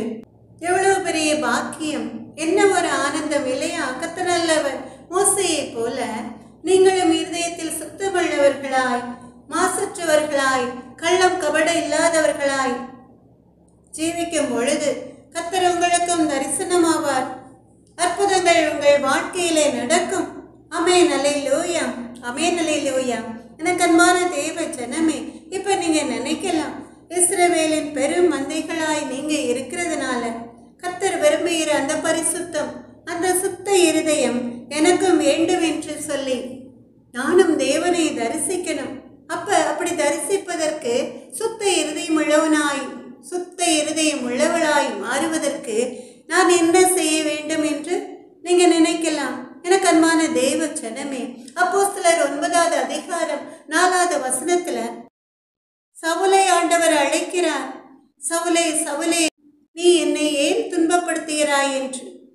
அப்போஸ்தலர் 9வது அதிகாரம் 4வது வசனத்துல சவுலே, சவுலே, நீ என்னை ஏன் துன்பப்படுத்துகிறாய் என்று. எனக்கு அன்பான தேவ ஜனமே, எதற்காக சவுல் கர்த்தருக்கு பிரியமில்லாத காரியங்களில் ஈடுபட்டு கிறிஸ்தவர்களை அதிக வேதனைப்படுத்தினதின் நிமித்தமாய் கர்த்தருடைய இருதயம் கலங்கினதுனால சவுலை அப்படி அழைக்கிறார். அவன் பவுலாய் மாறுவதற்கு முன்னால நாமும் கூட பல நேரங்கள்ல நம்முடைய நடக்கைகளினால, நம்முடைய செய்கைகளினால கர்த்தருடைய இருதயத்தை காயப்படுத்துகிறோம். ஆனாலும் கூட நான் என்ன தப்பு செய்தேன்னு சொல்லி நிறைய நேரங்கள்ல இருமாய்ப்பாய் பேசுகிறோம் அல்லவா? கர்த்தருடைய பிள்ளைகளை பரிசுத்தமாய் மாற்ற நினைக்கிற தேவன் கிறிஸ்தவர்களுக்கு விரோதமாய் எழும்பி நின்று பொல்லாங்கு செய்த சவுலை அழைத்து அவனை பவுலாக மாற்றுகிறார். எனக்கு அன்பான தேவ ஜனமே, அப்ப சவுலை போல ஒரு பவுலாய் மாறணும்னா, ஒரு பரிசுத்தமுள்ள இருதயம் உள்ளவனாய் மாறணும்னா நாம என்ன செய்யணும்? பாவம் செய்யாத விடைக்கு, நம்முடைய உடல் உறுப்புகளால நாம் பாவம் செய்யாத விடைக்கு நாம் காத்துக்கொள்ளணும். குறிப்பாக கண்கள், கைகள், கால்கள், இருதயம், நாவு, இப்படியாக. எனக்கு அன்பான தேவ ஜனமே, நீதிமொழிகள் 4வது அதிகாரம் 25வது வசனத்துல நாம் பார்க்கிறோம், உன் கண்கள் நேராய் நோக்க கடவது என்று. நீதிமொழிகள் 4வது அதிகாரம் 23, 24, 25, 26, 27 வசனங்கள்ல அழகாய் நேர்த்தியாய் நம்முடைய இருதயம் சுத்த இருதயமாய் மாறுவதற்கு அழகாய் ஏசப்பா நீதிமொழிகள் 4வது அதிகாரத்தின் மூலமாய் பேசுகிறார். 23வது வசனத்துல, எல்லா காவலோடும் உன் இதயத்தை காத்துக்கொள், அதனிடத்திலிருந்து ஜீவ ஊற்று புறப்படும். வாயின் தாறுமாறுகளை உன்னை விட்டு அகற்றி உதடுகளின் மாறுபாட்டை உனக்கு தூரப்படுத்து. உன் கண்கள் நேராய் நோக்க கடவது, உன் கண்ணிமைகள் உனக்கு முன்னே செவ்வையாய் பார்க்க கடவது. உன் கால் நடையை சீர்தூக்கிப்பார், உன் வழிகள் எல்லாம் நிலைவரப்பட்டிருப்பதாக. வலதுபுறமாது இடதுபுறமாது சாயாது, உன் காலை தீமைக்கு விலக்குவாயாக என்று. எனக்கு அன்பான தெய்வ ஜனமே, கர்த்தர் நல்லவர். நம் மனிதர்களாய் இந்த உலகத்துல ஜீவிக்கிற வேளையில நம் கண்களின் மூலமாய் மாம்சத்தின் இச்சை, ஜீவனத்தின் பெருமைன்னு சொல்லி பார்க்கிறோம் அல்லவா? மாம்ச பலகீனம் நிறைந்த கண்கள், கைகள், கால்கள், இருதயம், நாவு இப்படியான உறுப்புகளின் மூலமாய் நாம் அதிகமாய் பாவம் செய்கிறோம். இந்த வசனத்தின் மூலமாய் உன் கண்கள் நேராய் நோக்க கடவுதுன்னா கர்த்தர் நல்லவர். நம் கண்கள் தீய காரியங்களை பார்க்காதபடியாய், அசுத்த காரியங்களை பார்க்காதபடியாய் நம் கண்களின் பார்வையை நாம் காத்துக்கொள்ள வேண்டும். இப்ப நிறைய கண்டுபிடிப்புகள் இருக்கிறது இல்லையா? டிவி இருக்கு, கம்ப்யூட்டர், பல உபகரணங்களின் மூலமாய் வீணான காரியங்களை நம் கண்கள் பார்க்காதபடியாய் எப்பொழுதும் ஒரே சிந்தையோடு, ஏக சிந்தையோடு கர்த்தருடைய வார்த்தைகளை நம்முடைய கண்களின் மூலமாய் வேதத்தை வாசித்து நாம் பயன்பெறும்படியாய், கட்டளையை விளக்கு வேதமே வெளிச்சம்ங்கிற வேத வசனத்தின்படி நம்முடைய கண்கள் எப்பொழுதும் வேதத்தை வாசித்து வேதத்தின் மேல் நோக்கமாய் இருக்கும் பொழுது என்ன நடக்கும்? நாம் பாவம் செய்யாதபடியாய் நம்முடைய இருதயத்தை காத்து கொள்ள முடியும். எனக்கு அன்பான தேவ ஜனமே, தான் மத்தேயு 6வது அதிகாரம் 23வது வசனத்துல நீங்க பாத்தீங்கன்னா, மத்தேயு 6:23, கண்ணானது சரீரத்தின் விளக்காய் இருக்கிறது. உன் கண் தெளிவாயிருந்தால் உன் சரீரம் முழுவதும் வெளிச்சமாயிருக்கும். உன் கண் கெட்டதாயிருந்தால் உன் சரீரம் முழுவதும் இருளாயிருக்கும். இப்படி உன்னிலுள்ள வெளிச்சம் இருளாயிருந்தால் அவ்விருள் எவ்வளவு அதிகமாயிருக்கும் என்று. எனக்கு அன்பான தேவ ஜனமே, கண்ணானது சரீரத்தின் விளக்காய் இருக்கிறது. உன் கண் தெளிவாயிருந்தால் உன் சரீரம் முழுவதும் வெளிச்சமாயிருக்கும். உன் கண் கெட்டதாயிருந்தால் உன் சரீரம் முழுவதும் இருளாயிருக்கும். இப்படி உன்னிலுள்ள வெளிச்சம் இருளாயிருந்தால் அவ்விருள் எவ்வளவு அதிகமாயிருக்கும். எவ்வளவு அழகான வேத வசனம். கண்ணு என்பது நம் உடலில் உள்ள கண்கள் நம் சரீரத்தில் விளக்காயிருக்கிறது. அது நல்லவர். அப்ப அந்த விளக்காகிய கண்கள் மூலமாய் நாம் பார்க்கிற காரியங்கள் தெளிவாயிருந்தால் நம்முடைய சரீரம் முழுவதும் வெளிச்சமாயிருக்கும். அது நல்லவர். உங்கள் வெளிச்சம் அவர்கள் முன்பாக பிரகாசிக்க கடவுது என்று சொன்னது போல, உன் கண் தெளிவாயிருந்தால் உன் சரீரம் முழுவதும் வெளிச்சமாயிருக்கும். கர்த்தர் நல்லவர். அப்ப நம்முடைய கண்களின் மூலமாய் நாம் வீணான காரியங்களை நோக்காமல் இருந்தால் நம் சரீரம் முழுவதும் வெளிச்சமாயிருக்கும். நம் கண் கெட்டதாயிருந்தால், உன்னுடைய கண் கெட்டதாயிருந்தால் உன் சரீரம் முழுவதும் இருளாயிருக்கும். அப்ப கண்கள் ஒரு மனிதனுக்கு எவ்வளவு முக்கியமானதோ அதுபோல அவனுடைய வாழ்க்கையில் உள்ள இருள் நீங்குவதற்கும் கூட அந்த கண்களின் மூலமாய் நாம் செய்கிற காரியங்கள் கர்த்தருக்கு பிரியமானவைகளாய் இருக்கணும். அமையநிலையிலூயா. அது மாத்திரமல்ல, சுத்த இருதயம் உள்ளவர்களாய் நாம் இருக்கணும்னா நம் கைகளினால் பாவம் செய்யாதபடிக்கு காத்துக்கொள்ள வேண்டும். கொலை வரி கொண்டவர்கள் கைகளினால் மற்றவர்கள் ஜீவனை பறித்து கொள்ளாதபடிக்கு காத்துக்கொள்ள வேண்டும். அமைநிலையிலூயா. அடுத்து நாவை குறித்து நாம் பார்க்கிறோம். கர்த்தர் நல்லவர். சங்கீதம் 140:11 நாம் பார்க்கிறோம். சங்கீதம் 140:11, பொல்லாத நாவுள்ளவன் பூமியிலே நிலைப்பதில்லை, கொடுமையான மனுஷனை பறக்கடிக்க பொல்லாப்பவனை வேட்டையாடும் என்று சொல்லி, பொல்லாத நாவுள்ளவன் பூமியிலே நிலைப்பதில்லை. பொல்லாங்கான காரியங்களை பேச நினைக்கிற நாவை உடையவன் இந்த உலகத்திலே நிலைப்பதில்லை. அதுபோல யாக்கோபு 3வது அதிகாரம் 5-6 வசனங்களில் நாம் நாவை குறித்து பார்க்கிறோம். கர்த்தர் நல்லவர்.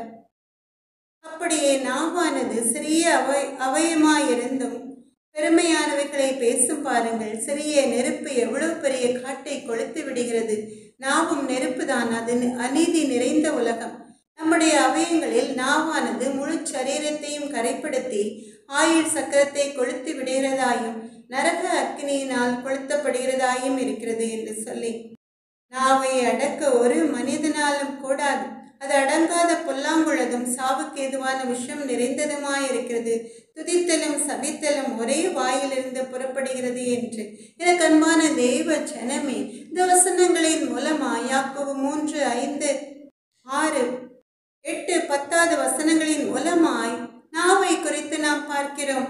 நம்முடைய அவயங்கள்ல, நம்முடைய உடல் உறுப்புகளில நாவானது, நாவின் மூலமாய் நாம் பேசுகிற வார்த்தைகள், எந்த நாவினாலே நாம் ஆண்டவரை புகழ்ந்து துதிக்கிறோமோ, ஸ்தோத்திர பலியிட்டு அவரை மகிமைப்படுத்துகிறோமோ, அதே நாவினார் மற்றவர்களை சபிக்கிற வேளையில என்ன நடக்கும்? முழு சரீரமும் அதை கரைப்படுத்திவிடும்.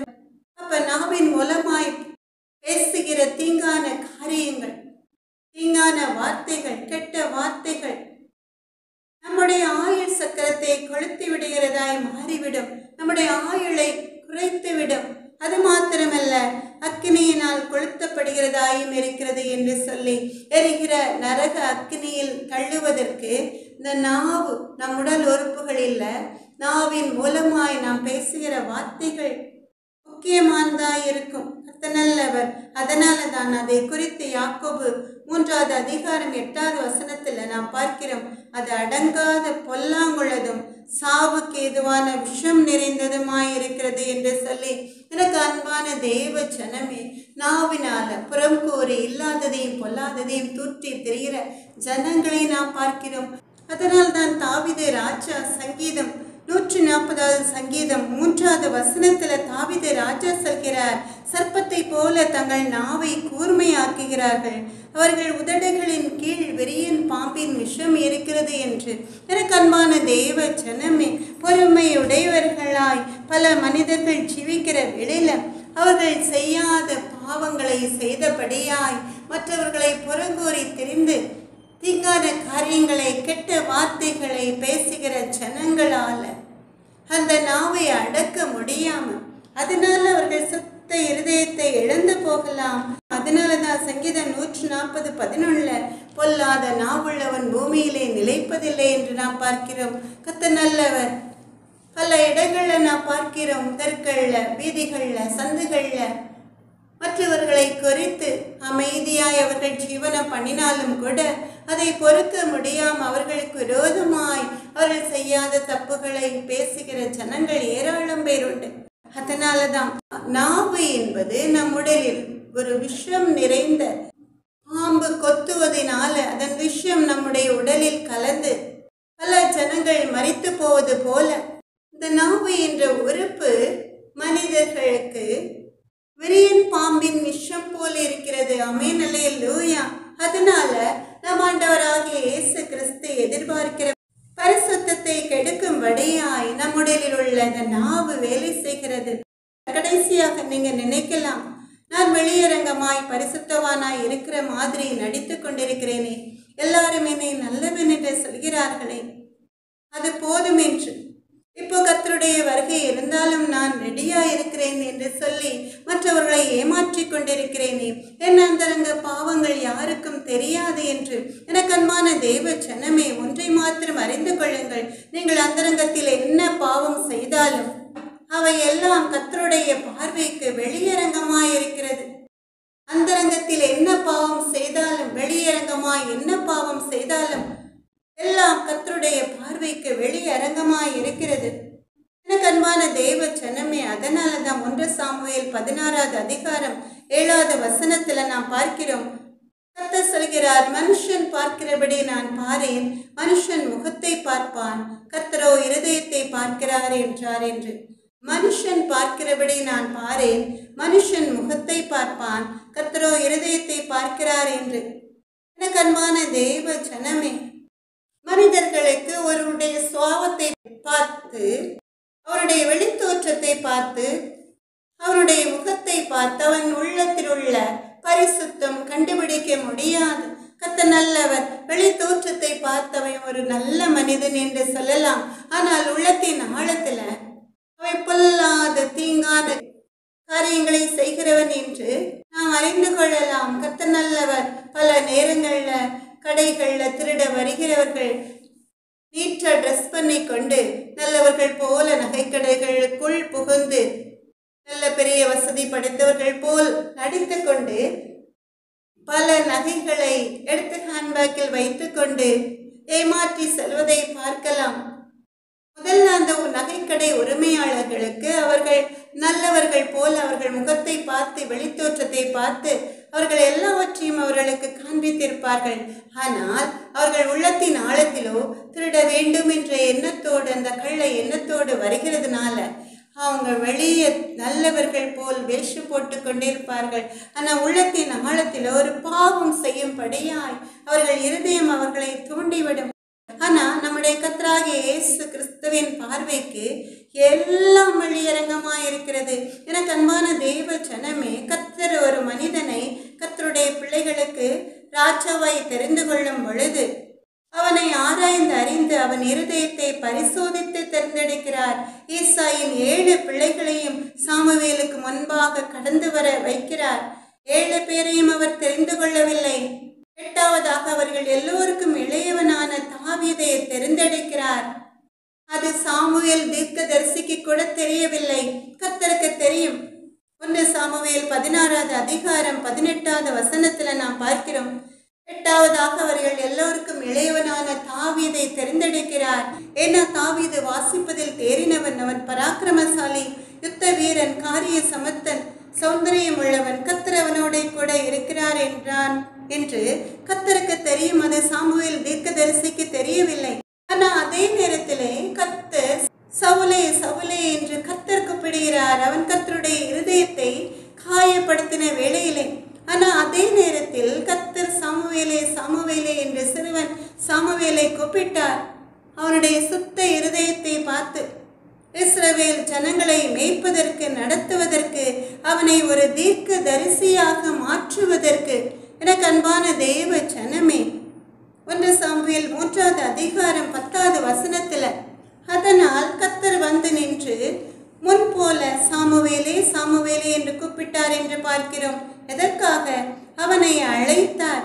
அவன் இருதயத்தில் உள்ள கள்ளம் கபடமில்லாத குணத்தை பார்த்து அதனால் தான் வந்து நின்று கூப்பிடுகிறார்.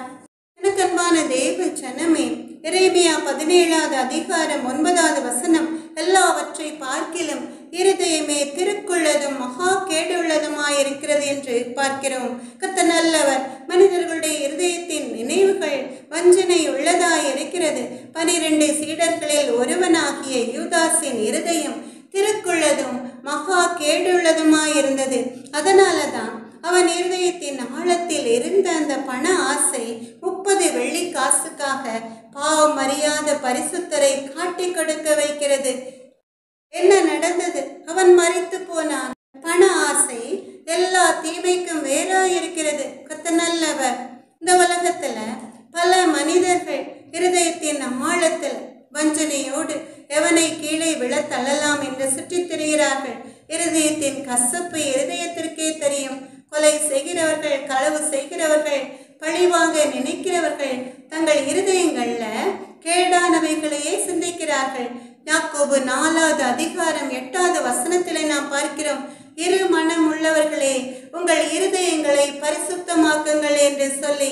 எனக்கு அன்பான தெய்வ ஜனமே, அதனாலதான் யாக்கோபு சொல்கிறார், இரு மனம் உள்ளவர்களே உங்கள் இருதயங்களை பரிசுத்தமாக்குங்கள் என்று சொல்லி. இருமனம் உள்ளவர்கள், பொல்லாத சிந்தை உள்ளவர்கள் கூட சில நேரங்கள்ல அவர்களுடைய நல் மனசாட்சியின் நிமித்தமாய் அந்த கொலைபாத பாவங்களை விட்டுவிட நினைக்கலாம். அப்படிப்பட்டவர்கள் தாவீது ராஜாவை போல தங்கள் இருதயத்தை பரிசுத்தமாக்க நினைக்கிறவர்கள். சங்கீதம் 51வது சங்கீதம் 9-10 வசனங்களில் அவன் முறையிடுவது போல கர்த்தருடைய சமூகத்தில் முறையிடலாம். கர்த்தர் நல்லவர். என் பாவங்களை பாராதபடிக்கு நீர் உமது முகத்தை மறைத்து என் அக்கிரமங்களை எல்லாம் நீக்கியிருளும். தேவனே, சுத்த இருதயத்தை என்னிலே சிருஷ்டியும், நிலைவரமான ஆவியின் உள்ளத்திலே புதுப்பியும் என்று. எனக்கு அன்பான தெய்வ ஜனமே, கர்த்தர் நல்லவர்.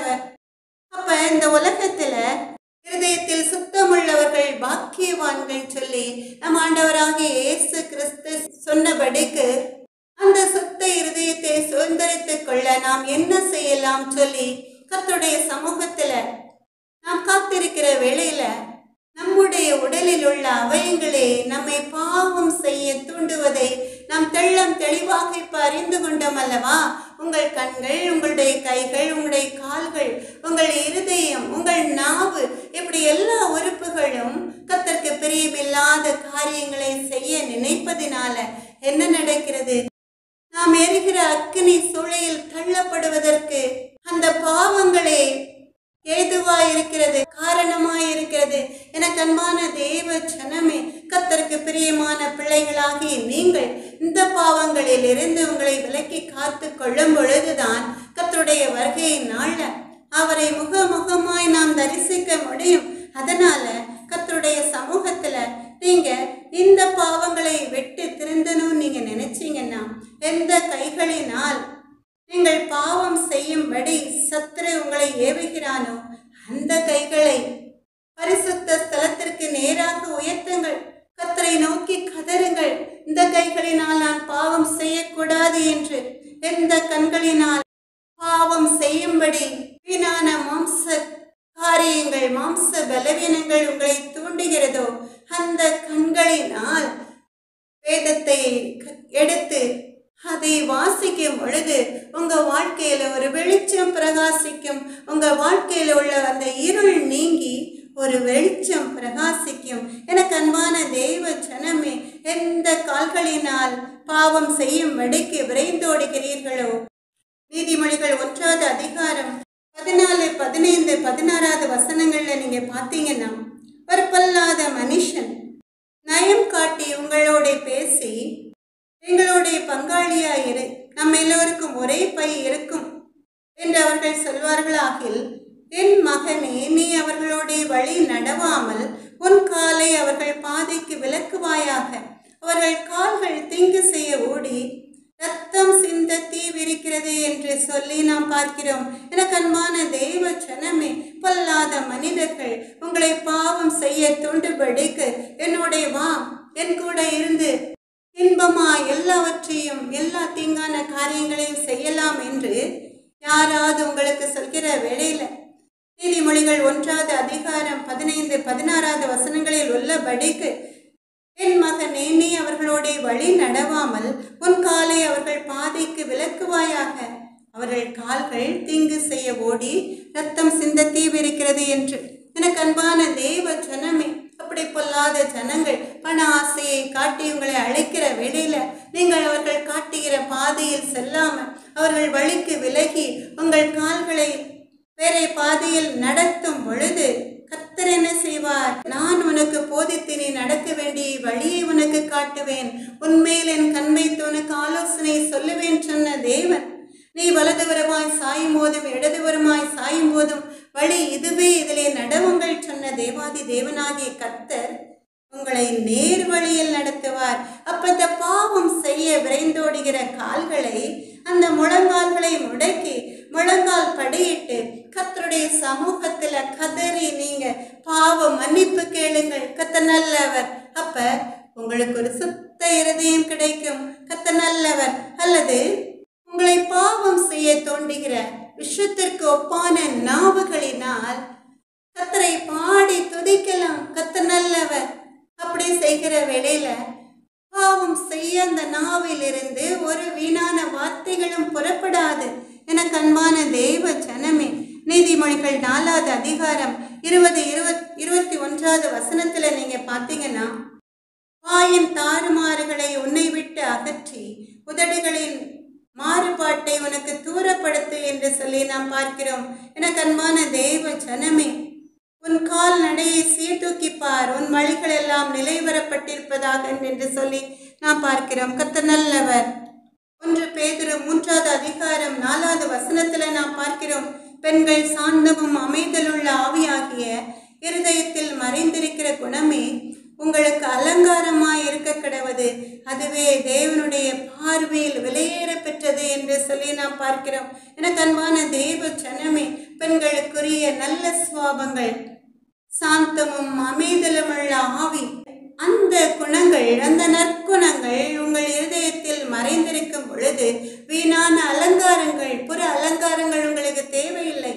உங்கள் இருதயத்தின் ஆழத்தில் இருக்கிற அந்த நற்குணங்களே உங்களுக்கு அலங்காரமாய் இருக்க கடவுது. ஆமென், அல்லேலூயா.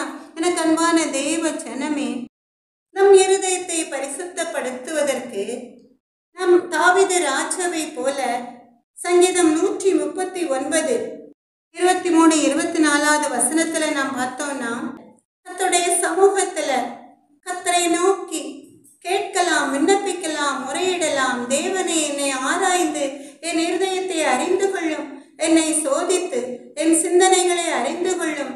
வேதனை உண்டாக்கும் வழி என்னிடத்தில் உண்டோ என்று பார்த்து நித்திய வழியிலே என்னை நடத்தும் என்று சொல்லி எனக்கு அன்பான தேவ ஜனமே, கர்த்தர் நல்லவர். இந்த செய்தியின் மூலமா நாம் பார்த்தோம், இருதயத்தில் சுத்தமுள்ளவர்கள் பாக்கியவான்கள், அவர்கள் தேவனை தரிசிப்பார்கள் என்று.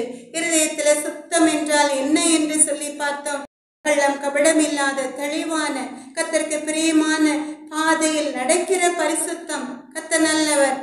அதனாலதான் சுத்த இருதயம் உள்ளவர்களாகிய இஸ்ரவேலருக்கு கர்த்தர் நல்லவராகவே இருக்கிறார் என்று சொல்லி நாம் பார்த்தோம். எனக்கு அன்பான தேவ ஜனமே, அப்ப இருதயத்தில் சுத்தமுள்ளவர்களாய் இருக்கணும்னா நாம் என்ன செய்யணும்னு சொல்லி நாம் பார்த்தோம் அல்லவா? நம் இருதயத்துல நாம் செய்கிற நற்கிரியைகள், நற்குணங்கள், கர்த்தர் நல்லவர். ஆமென், அல்லேலூயா. நற்கிரியைகளின் மூலமாய் நீங்கள் உலகத்திற்கு வெளிச்சமாய் இருக்கிறீர்கள் என்று சொல்லி பார்த்தோம்.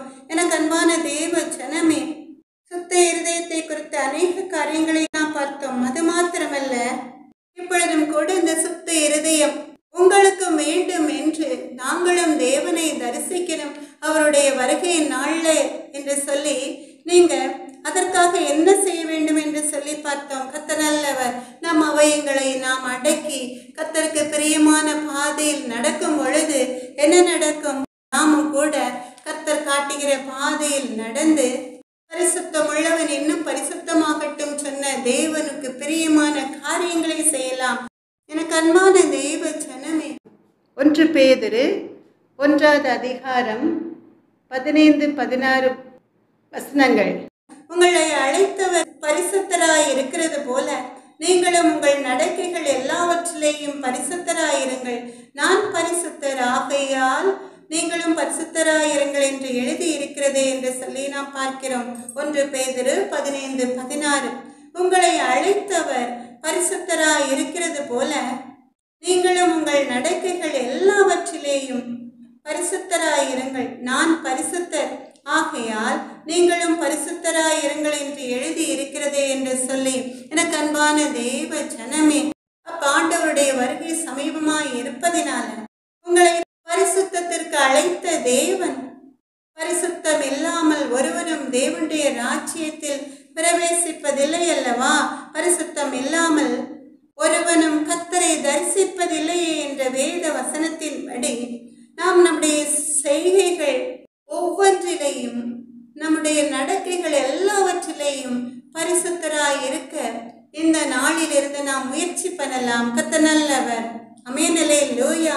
நான் பரிசுத்தர் ஆகையால் நீங்களும் பரிசுத்தராய் இருங்கள் என்று எழுதி இருக்கிறதே என்று சொன்னபடிக்கு பரிசுத்தம் உள்ளவன் இன்னும் பரிசுத்தமாகட்டும் சொன்ன தேவனுடைய கரத்தில நம்முடைய சிந்தனைகள், சொல், செயல் எல்லாவற்றையும், நடக்கைகள் எல்லாவற்றையும் ஒப்புக் கொடுத்து கர்த்தராகிய இயேசு கிறிஸ்துவை முகமுகமாய் தரிசிக்கும்படியாய் கர்த்தருக்கு பிரியமான பாதையில் நடந்து அந்த பரிசுத்த பாதையில் நாம் முன்னேறி செல்லலாம். ஆமென், அல்லேலூயா. அப்படி பரிசுத்தம் உள்ள ஜீவியம் ஜீவிக்கும் பொழுது கர்த்தருடைய பிள்ளைகள் தேவனை தரிசிக்க முடியும். இப்பொழுதும் கூட நாம் கண்களை மூடி ஒரு பாடலை பாடி ஜெப வேளைக்கு கடந்து செல்லலாமா? கர்த்தர் நல்லவர். அபிஷேக ஒலிவ மரம் உம்மாலயத்தில் நடப்பட்டவள், உம் சமூகத்தில் வாழ்கின்றவள், உம் அன்பையே நம்புகின்றவள்.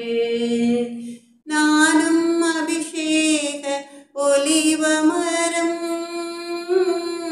உம்மாலயத்தில் நடப்பட்டவன்,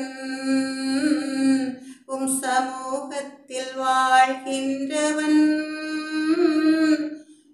அன்பையே நம்புகின்றவன்.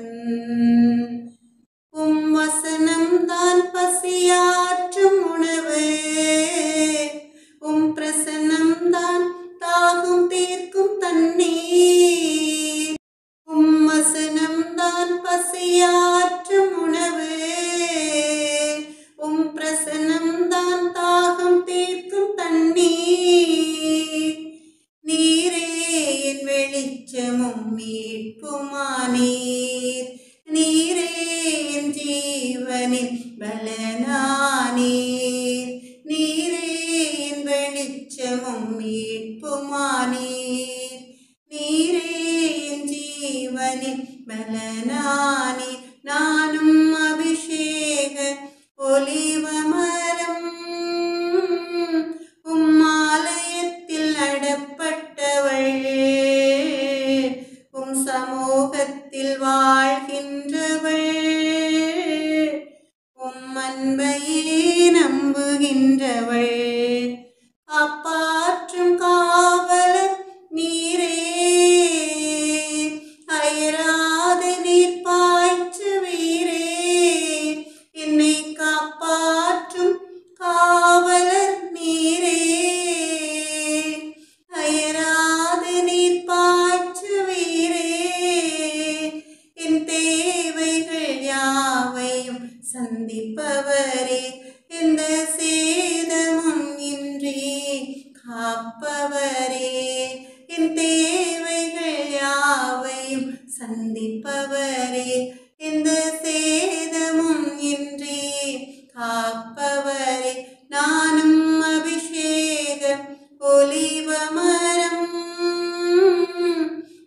ஆலயத்தில் நடப்பட்டவள், சமூகத்தில் வாழ்கின்றவள், அன்பையே நம்புகின்றவள். பலன் தரும் புகலிடம் நீரே, உம்மில் வேரூன்று கிருபை செய்தீரே,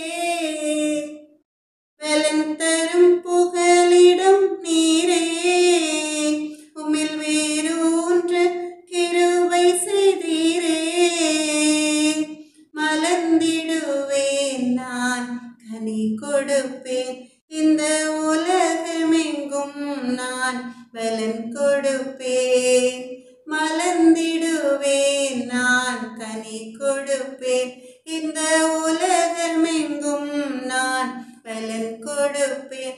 நானும் அபிஷேக ஒலிவ மரம், ஆலயத்தில் நடப்பட்டவள், சமூகத்தில் வாழ்கின்றவள், அன்பையே நம்புகின்றவள். இரக்கம் மனதுருக்கம் நீடிய சாந்தமும் கிருபையும் உள்ள எங்கள் அன்பு நல்ல தகப்பன், ராஜாதே ராஜா, எங்கள் அன்பு நல்ல தகப்பன், இருதயத்தில் சுத்தமுள்ளவர்கள் பாக்கியவான்கள் சொன்னீரேப்பா. இப்பொழுதும் கூட மது அன்பு பிள்ளைகள் உடைய வருகைக்கு ஆயத்தமாகும் அடையாய் இருதயத்தின் ஆழத்துள்ள கசப்பு வைராக்கியங்கள் மக்கு பிரியம் இல்லாத பாவங்கள் எல்லாவற்றையும் கழுவி சுத்திகரியும் தகப்பன். இப்ப இந்த நிமிஷம் ஜெபிக்கின்ற வேளையிலேயே இயேசு கிறிஸ்துவின் இரத்தம் சகல பாவங்களையும் நீக்கி நம்மை சுத்திகரிக்கும் சொன்ன தேவனுடைய இரத்தம் உடைய அன்பு பிள்ளைகளை பாவம் மர கழுவட்டும், பரிசுத்தப்படுத்தட்டும், தூய்மையாக்கட்டும் தகப்பனே. நன்றி ராஜாதி ராஜாவை. அப்பா, கொரோனா வைரஸ் நோயின் தாக்கத்தின் நிமித்தமாய் எத்தனையோ உடைய அன்பு பிள்ளைகள் விசாரிப்பாரற்ற சியோன்களாய் தனிமைப்படுத்தப்பட்டு ஆஸ்பத்திரியில் ஆக்சிஜன் கிடைக்காதபடிக்கு அங்கேயும் இங்கேயுமாய் அலைந்து தெரிந்து கொண்டு நிம்மதியற்று இருக்கிறார்களே ராஜா. ஒரு நொடி பொழுது போதும்பா நீர் சுகம் தர. இயேசுவே எங்கள் அன்பு நல்ல தகப்பன், மனம் இறங்கும் தகப்பன். மனிதர்கள் உம்முடைய பிள்ளைகள் செய்த பாவங்களை மறந்து மன்னியும் கரத்திலிருந்து கண்ணோக்கி பார்த்து உம்முடைய விரலை நீட்டி அந்த விரலில் இருந்து உம்முடைய ஆணி கடாப்பட்ட கரங்களில் இருந்து குணமாக்கும் வல்லமை இயேசுவே எங்கள் அன்பு நல்ல தகப்பன். நோயினால் வாடி ஜீவனா மரணமான் சொல்லி போராடி கொண்டிருக்கிற உடைய அன்பு பிள்ளைகள் மேல் நீட்டப்படட்டும் ராஜா. சுகம் உண்டாகட்டும் இயேசு கிறிஸ்துவின் நாமத்தினாலே ஒரு விடுதலை உண்டாகட்டும் தகப்பன். நீர் வாக்கு கொடுத்திருக்கிறீரே, படுக்கையின் மேல் வியாதியாய் கிடக்கிறவனை கர்த்தர் தாங்குவார், அவனுடைய வியாதியிலே அவன் படுக்கை முழுவதையும் மாற்றி போடுவேன்னு சொல்லி எங்கள் அன்பு நல்ல தகப்பன் இயேசுவே, எங்கள் அன்பு நல்ல தகப்பன், கொரோனா வைரஸ் நோயின் நிமித்தமாய் பிரியமானவர்களை இழந்து தவிக்கிற குடும்பங்களையும் சமூகத்திற்கு கொடுக்கிறேன் அப்பா. அவர்களை ஆற்றி தேற்றும் தகப்பன் அப்பா. எங்கள் அன்பு நல்ல தகப்பன், உடைய சமாதானம் அவர்கள் இருதயத்திற்குள் பாய்ந்தோடி செல்லட்டும் தகப்பன். இயேசுவே, எங்கள் அன்பு நல்ல தகப்பன், ஊரடங்கு உத்தரவின் நிமித்தமாய் எத்தனையோ குடும்பங்கள்ல ஏசப்பா கவர்மெண்ட் 4000 ரூபாய் கொடுக்க நீங்க அளித்த கிருபைக்காக நன்றி ஏசப்பா. ஆனாலும் கூட அப்பா அம்மாக்கு கொடானுடைய ஸ்தோத்திரம், தொழில நஷ்டம் சொல்லி அப்பா அம்மாக்கு ஸ்தோத்திரம் அப்பா. இயேசுவே, எங்கள் அன்பு நல்ல தகப்பனே, ஜீவனாம்சத்துக்கு வழி இல்லாம தவிக்கிற குடும்பங்களை சமூகத்தில் இப்ப கொடுக்கிறேன் அப்பா. தம்மை நோக்கி கூப்பிடுகிற யாவருக்கும், உண்மையாய் தம்மை நோக்கி கூப்பிடுகிற யாவருக்கும் கர்த்தர் சமீபமாயிருக்கிறான் சொன்ன தேவன் நீர். அன்று வனாந்தரத்திலே இஸ்ரவேல் ஜனங்களை மன்னாவை அனுப்பி போஷித்தீரே, அதுபோல உம்முடைய அன்பு பிள்ளைகளை, உம்மால் படைக்கப்பட்ட பிள்ளைகளை போஷியும் தகப்பனே. வானத்தின் பலகணிகளை திறந்த போஷியும் தகப்பனே. அப்படியே நீங்க செய்ய போறோம் தயவிற்காக நன்றி ஏசப்பா. இயேசுவே, எங்கள் அன்பு நல்ல தகப்பனே, ஆராய்ந்து முடியாத பெரிய காரியங்களையும் எண்ணி முடியாத அதிசயங்களையும் செய்கிற தேவாதி தேவனாகிய கர்த்தனீர் ஏசப்பா. எத்தனையோ நோயாளிகள் புண்ணிய நிமித்தமாய், காயங்களின் நிமித்தமாய் இயேசுவே, பலவித நோய்களின் நிமித்தமாய், கேன்சர் நோயின் நிமித்தமாய், பெட்சோரின் நிமித்தமாய், பார்க்கின்சோனிசம் நோயின் நிமித்தமாய், இயேசுவே கிட்னி ஃபெயிலியர் சொல்லி பலவித நோய்களின் நிமித்தமாய் கத்தரை கொண்டிருப்பார்களே தகப்பன். ஒரு விசை கண்ணோக்கி பாருங்க தகப்பன் அப்பா. எனக்கு சித்தம் உண்டு சுத்தமாகும் சொன்னீரேப்பா. எங்கள் அன்பு நல்ல தகப்பன், நீ விசுவசித்தால் தேவனுடைய மகிமையை காண்பாய் சொன்னீரேப்பா. உன் விசுவாசம் உன்னை ரட்சித்ததுன்னு சொன்னீரே. விசுவாசமுள்ள ஜெபம் பிணியாளிகளை ரட்சிக்கும் சொன்னீரே. இப்ப இந்த நிமிஷம் ஜெபிக்கின்ற வேளையிலேயும் அந்த வேதனையிலிருந்து, அந்த நோயின் அகோரத்தில் இருந்து உன் அன்பு பிள்ளைகளை விடுதலையாக்கி கர்த்தர் நீர் பரிபூர்ண சுக பலன் ஜீவனை கொடுங்க எங்கள் அன்பு நல்ல தகப்பன். அப்படியே நீங்க செய்ய போறோம் தயவிற்காக நன்றி ஏசப்பா. இயேசுவே, எங்கள் அன்பு நல்ல தகப்பனே, இயேசுவின் நாமத்தாலே ஜெபத்தை எடுக்கிறேன் எங்கள் அன்பு நல்ல தகப்பனே. சகலவிதமான துதி கனம் மகிமை அனைத்தும் உமக்கே உண்டாவதாக. என் ஆத்மாவே கர்த்தரை ஸ்தோத்திரி, என் முழு உள்ளமே அவருடைய பரிசுத்த நாமத்தை ஸ்தோத்திரி. என் ஆத்மாவே கர்த்தரை ஸ்தோத்திரி, கர்த்தர் செய்த சகல உபகாரங்களையும் மறவாதே. ஆமென். அல்லேலூயா. நம்முடைய கர்த்தராகிய இயேசு கிறிஸ்துவினுடைய கிருபை